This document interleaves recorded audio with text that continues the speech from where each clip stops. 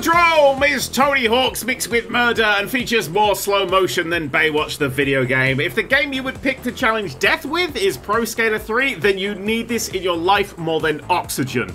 Inspired by the dystopian sci-fi sports films of the 70s and 80s and looking like a comic come to life, Rollerdrome, despite primarily being a shooter, is more ballet than doomsay.